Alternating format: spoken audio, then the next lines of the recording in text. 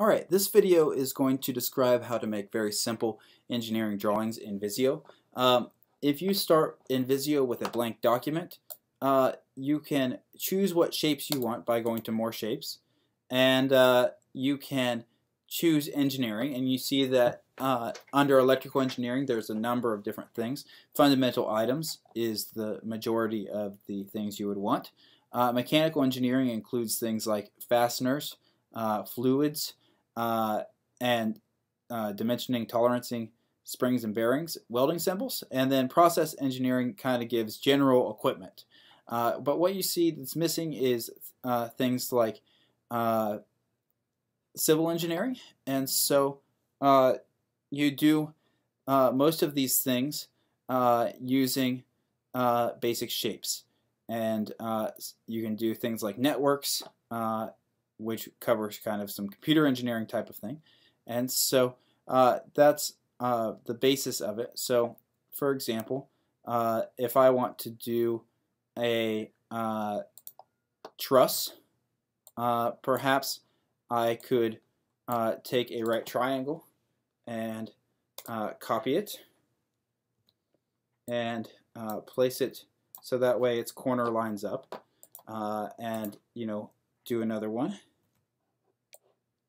so its corner lines up. Okay, and then perhaps I want to copy that, but then sit it in here, and then we can get it to fill in. All right, and do that similarly for the last one. Get it so it's like that. And then I'm going to set all the lines to be thicker. So I'll go to Lines, choose Weight, and choose it to look like this. All right, so now I've got a nice looking truss. And then perhaps I might want to do something like look at a force applied at a certain point. So I could draw a connector here, which I'm going to right click and then choose Straight Connector. And let's say I'm going to look at the force at this point in particular, and then I might give that a color, say red, and I might give it a thicker line weight, and then I might give it an arrow because let's say it's a downward force. So it's going to look something like this. All right, and then you can also grab other things which can be used to define the connection points.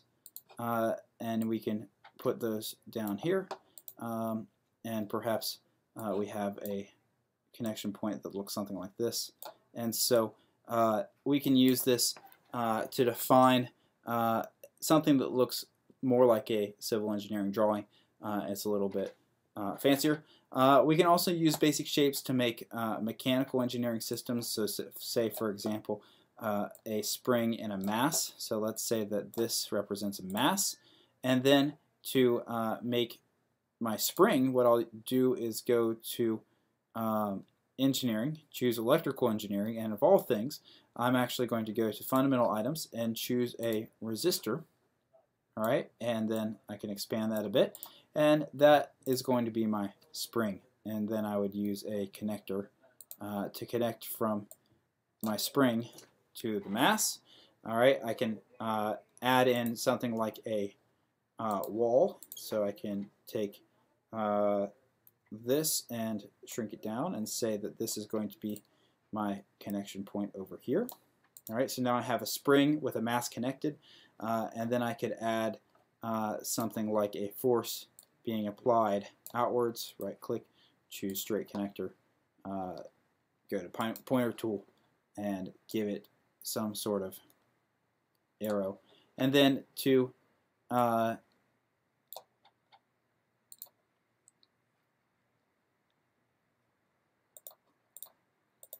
annotate these things, I would add text using a text box. So I can create a text box, and then I can choose my text. So I could say mass spring system.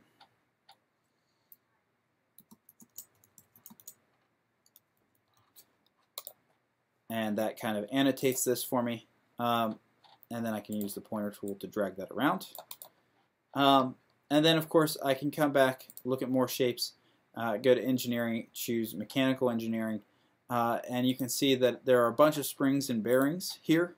The problem being that these springs don't really look wonderful in here, but you can actually change the way that it looks.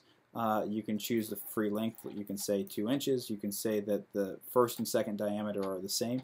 So you could choose, if you don't want to use a resistor to be a spring, you can actually make something that looks just like a spring. All right, there you go.